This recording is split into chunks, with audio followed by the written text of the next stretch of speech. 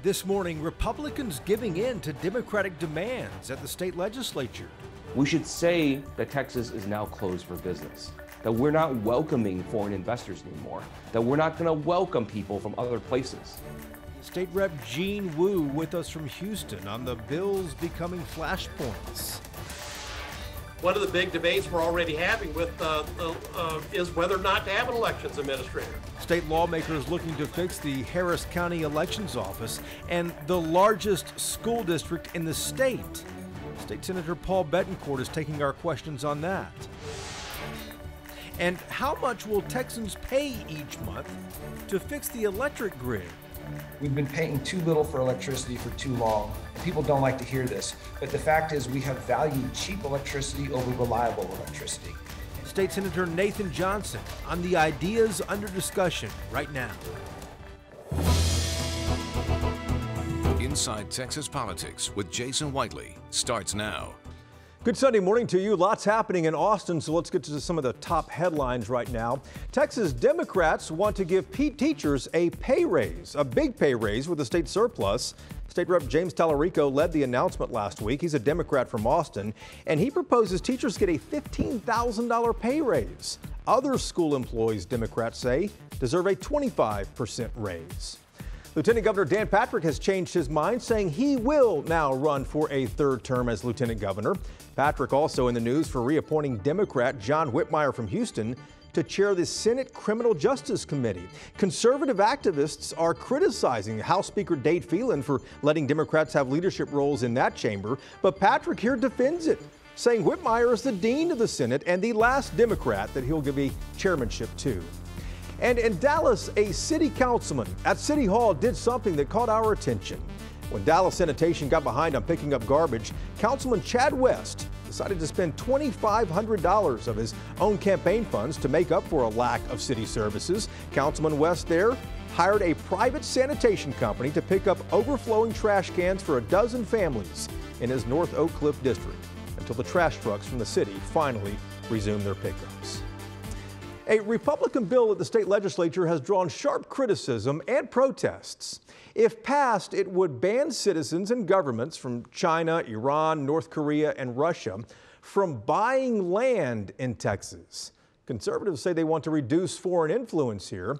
State Rep Gene Wu is a Democrat from Houston. He has organized protests against it, and the Republican author has already watered down her legislation. So we called Rep Wu to get his reaction to that.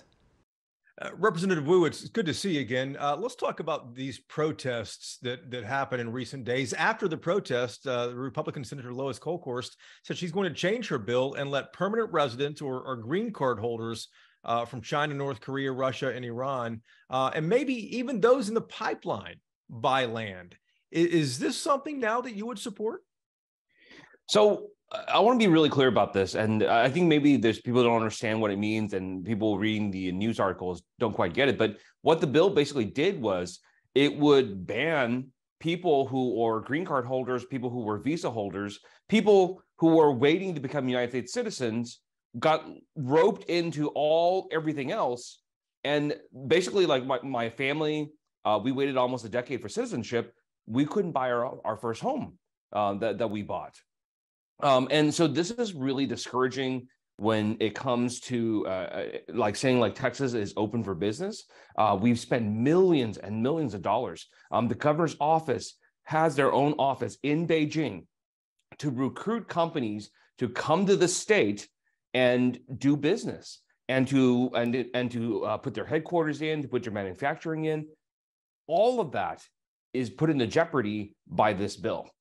You were quoted as saying, I believe in the Houston Chronicle the other day, that the Chinese government could retaliate over this, and this could complicate the ability for Texas businesses working with Chinese companies to actually continue on with their relationships. But China, as you know, doesn't permit foreigners to actually own land in China. What kind of retaliation would you expect? So, from what I understand, in relationship with Americans, if you actually live in China, if you're a resident of China, you're actually allowed to buy personal property.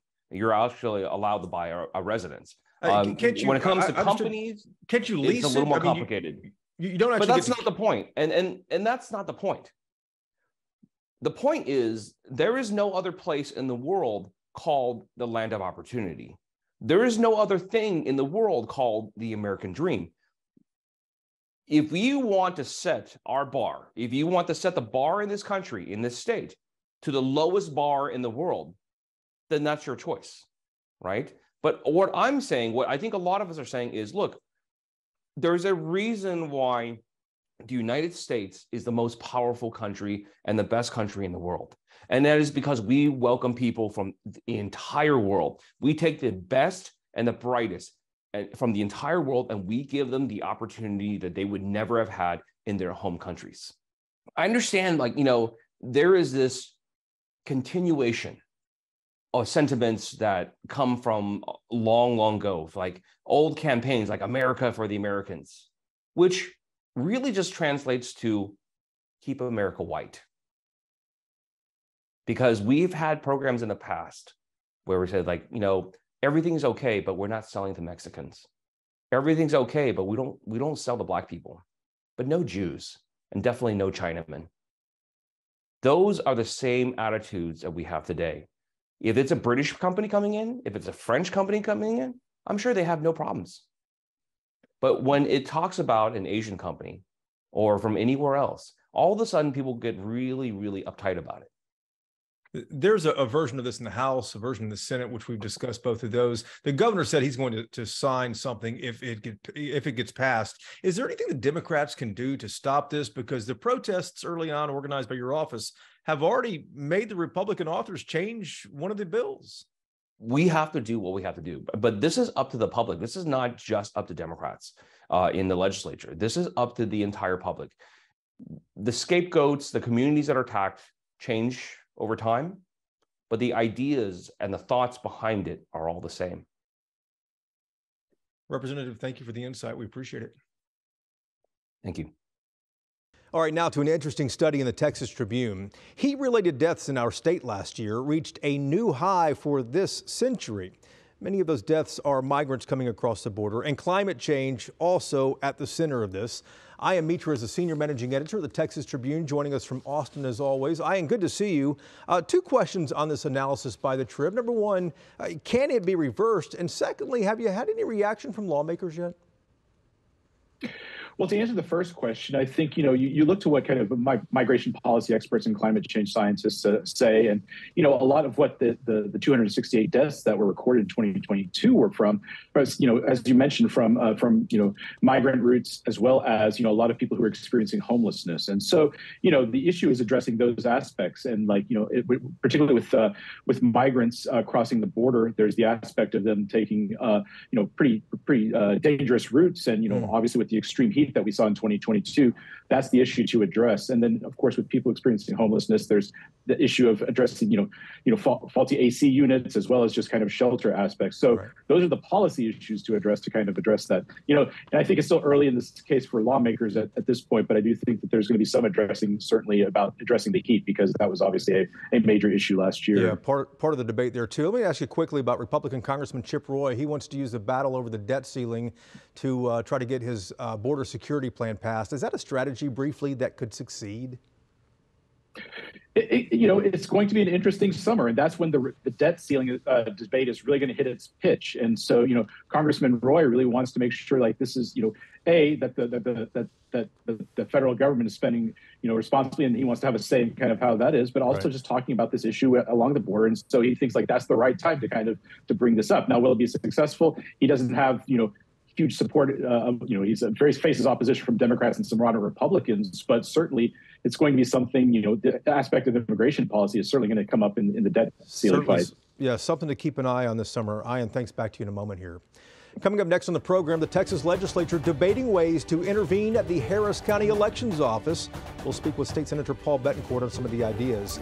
And how much will Texans pay each month to fix the Texas electric grid? State Senator Nathan Johnson makes his argument from the Capitol.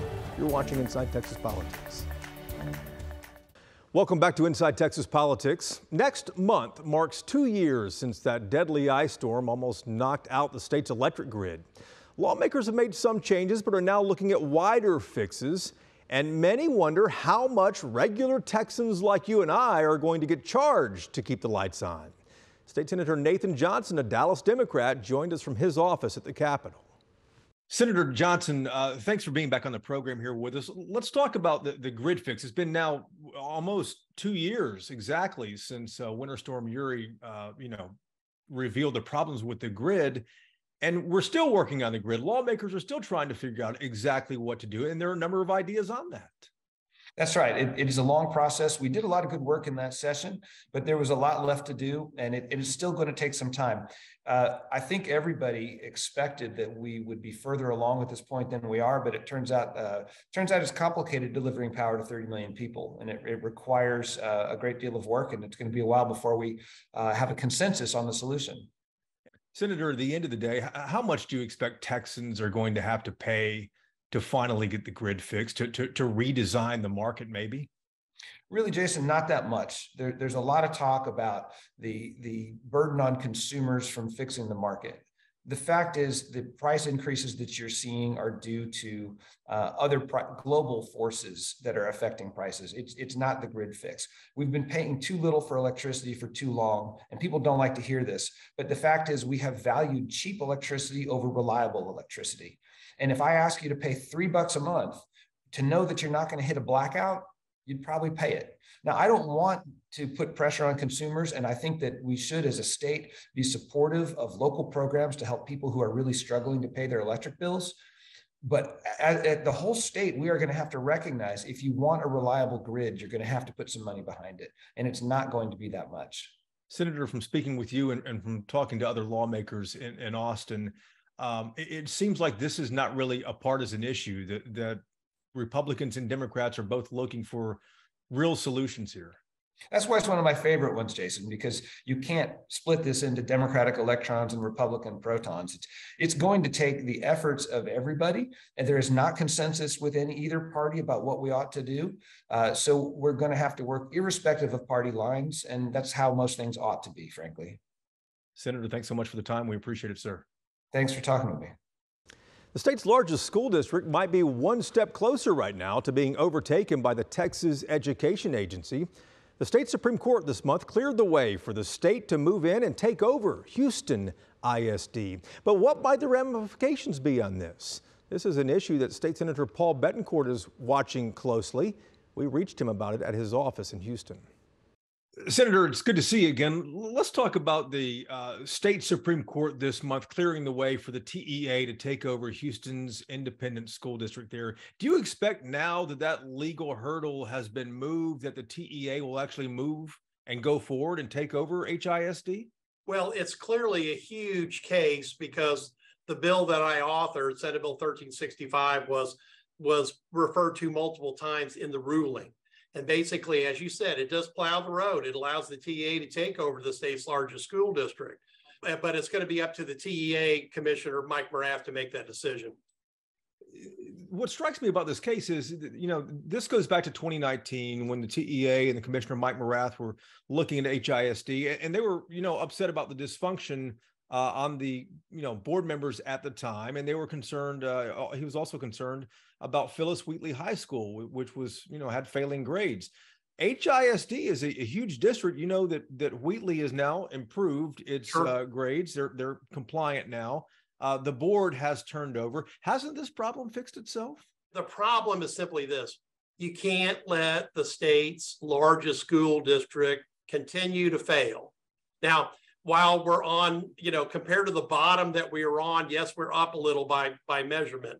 But again, we're going to have dozens of schools that are probably going to be on the improvement required list, in this next round of a grading cycle. And really, you got to look for the future because we've had a tremendous enrollment drop at HISD. And it's important that HISD function. No matter what, HISD needs to be fixed. Senator, you were reappointed to chair the Senate Committee on Local Government. You're going to have lots of influence, like you did last session, on property taxes. The Lieutenant Governor told us that he supports raising the homestead exemption up to $70,000 from its $40,000 mark now, which would reduce what we pay. Could something like that get passed in the Texas House and land on the governor's desk? It is. It already has. Like in 21 in the last special session. An increase from 25,000 to 40,000 was passed, and the voters approved it last year in a May election. But this is reliant on the surplus money, and I'm sure everyone has different ideas on how to spend that. Well, I think that property tax relief is way high on everybody's agenda at this point. The bill that I carried last time that did that passed unanimously in both houses. It's completely bipartisan. I expect this bill from going from 40,000 to 70,000 to also pass with overwhelming majorities. And these are huge savings for an average Dallas ISD home, wherever it is in Dallas ISD. For the rest of your life, you'll save $826 per year. And that's an additional $355 because of this increase, already on top of what was there before. So exemptions are very powerful tools to help keep homeowners in their homes. And we're looking at business exemptions as well, because you need to have a balanced plan between home and business exemptions going forward. Last time we spoke, Senator, we talked about the Harris County Elections Office and the continued problems there, like we saw in November, not enough ballot paper at some 20 different voting locations. How do you expect the state legislature is going to address the issues at the Elections Office there in Harris County? One of the big debates we're already having with is whether or not to have an elections administrator and give it back to the elected officials, the county clerk to do the elections and the tax assessor to do the voter registration. Would that be a carve out for Harris County or statewide? No, that would be, we'll start off, at an urban area, with a carve out. But I think that's one bill that's going to be filed. There's going to be bills raising criminal penalties. If you're sitting on ballot paper in the warehouse and you don't until 3 o'clock decide that you have to get ballot paper out to presiding judges that are screaming for help, borrowing paper from other polls. I think instead of a Class C misdemeanor, it may be an A or state jail felony. It's crazy to have this type of response in the 21st century in the nation's third largest county. And Harris County is too big a chunk of the electorate in Texas to ignore it. Senator, we always appreciate the time. Anytime. Thanks, Jay. It's been 30 years since Texas hosted a national political convention. What will it take for one of the parties to return to Texas? The Roundtable is going to discuss that when we come back. Time now for Reporters Roundtable to put the headlines in perspective. Ian Mitra is back with us from the Texas Tribune in Austin. Bud Kennedy is here, a columnist from the Fort Worth Star-Telegram, and Bernadine Steptoe is a political producer at WFAA in Dallas. Ian, let's start with you. Houston lost out on the 2024 Democratic National Convention. It's been 30 years since Texas even got a political convention. What's it going to take to get one of the national parties to come back here? Yeah, well, it's Houston had high hopes. I think something that may have worked against Houston and Texas as a whole when it came for the Democrats was the fact that they lost every statewide election by 10 plus points. And I think when you're hosting a convention, the party's looking for a story to tell, and the story that Houston may have been allowed the Democrats to tell didn't quite come through. So maybe when there's something more to tell, with the state and for the Democrats, but I think the Republicans could also come here too, and they've got a strong story to tell. But yeah, it's Houston's disappointed, I'm sure, but there's got to be a story to tell, I think, with these conventions. Yeah, and Bud, Houston has tried before. Last cycle, I believe. Dallas tried before as well too. The Democrats don't think Texas is probably ready yet, and the Republicans are wondering, I guess, why go there? We have the state locked up. Right. Well, Houston was the runner-up last time, and had more of an idea that they might have a chance. Back then, people thought that Julian Castro, might be a celebrity candidate, but they don't really have a Democratic personality. There's no Democrat who's even known in the state right now, so there's nobody to put on show. The Republicans, like you say, they don't need to come back. I mean, they were here 30 years ago. They've been to Houston and Dallas, and they don't need to come back. They're going to Milwaukee, where they feel like they're fighting for working class voters. Bernadine, do you see this trend changing at all? No. All right, moving on then, I guess. And really we can, because until Texas becomes competitive, we won't see any. I don't see it changing at all. Yeah, that makes sense on that. But let me ask you about what's going on in the Republican Party of Texas. The state GOP running ads against its own House Speaker, Dade Phelan, over this, whether to appoint Democrats as committee chairs. How do you expect this is going to play out? Well, you see this in a lot of states across the country, where you have this mega insurgency within the Republican Party that's, kind of running ads and running campaigns against their own Republican leaders. And in this case, in Texas, you have some of the people who are Ron Paul people on the Don Huffine side, or Patriot Movement people from Allen West, and they're trying to undermine the Cornyn's and the Abbotts and the Dade Phelons and the people who have been winning everything for the Republicans all these years. I think there's really going to be a tug of war. There's beginning to be a pushback against Matt Rinaldi and about whether to give money to the state Republican Party. And of course, Matt Rinaldi, Bernadine, is the state GOP chairman, a former state rep from the Dallas area. Phelan, though, was overwhelmingly reelected. I mean, this insurgency Bud's talking about has a loud voice, but is this going to do any damage to Phelan? No. Phelan brings calmness to the House, and that's what they need. Obviously, they like his leadership because this is his second run, his second term. And then keep in mind, too, that his district came out and defended the way that he's running the House. So I don't see any downside. I think that he might have some pushback on some of the bills that he might want to get through that are not as conservative as some of those conservatives want. But Phelan is in a good position at this time, and I think that he's going to stay there because the House in itself wants to get a lot done. Remember, they have a lot of money on the table. Yeah. And of course, he's keeping quiet through all this, kind of letting the flame burn out as well, too. Guys, we're out of time. Thanks so much. I and Bud and Bernadine, we appreciate it. Thank you for watching as always, and we're back again next Sunday to take you inside Texas politics. Take care.